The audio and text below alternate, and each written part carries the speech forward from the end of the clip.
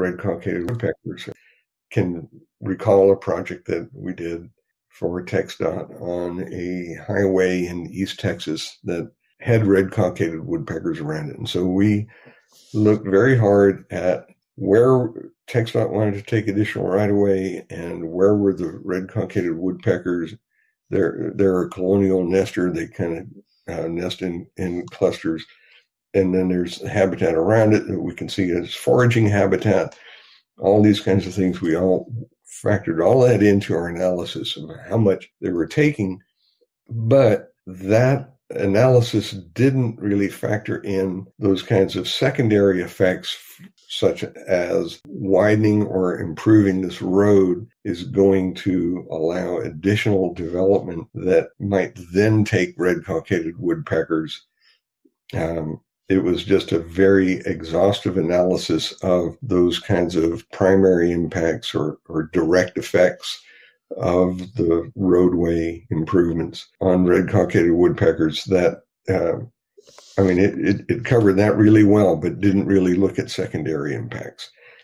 I think the only way we're ever really going to get to a good consideration of secondary impacts would have to be a little bit more of a kind of a fundamental change in how we protect habitat in Texas. I wish that we could get to a point where we would have a better funding source, for example. There are a number of other states, and I looked at this once and found like 36 other states that had some kind of a funding mechanism for land conservation that was based on real estate transfers.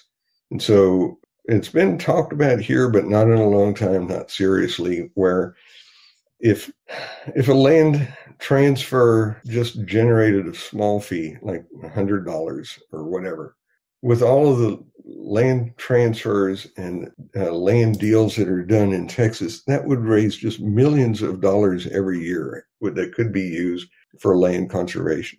But what's really happening is it's not just, there's this highway that they widened by, adding 5 feet of shoulder, and that caused new land development down the street. We have to be able to look and see, like, what's happening on a broader level with land use in Texas, and how do we find a way for that to pay for the habitat loss? The other states have done this, like I said, there's a bunch of them, and they have set up a funding mechanism to allow the state government and local governments to use funding that's based on real estate transfers.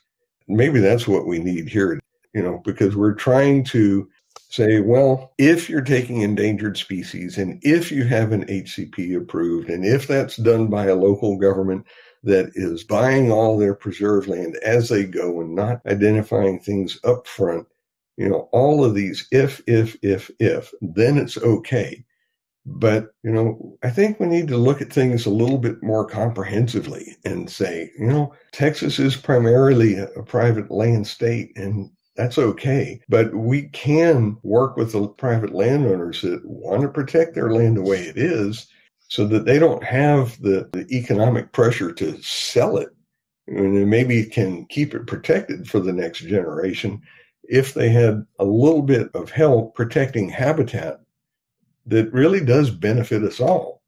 And there are a lot of landowners out there that, sure, they'd like to be able to protect their habitat, but, they've got to think about their future and their kids' future too. And if they just had a little bit more help on protecting the land, they may be more interested in doing it. So I think we just need to look at some other tools that can be used here that they do use successfully in other states. That's, I think, how we may be able to get to those kinds of secondary impacts, not just on a project by project basis. I hope that's clear.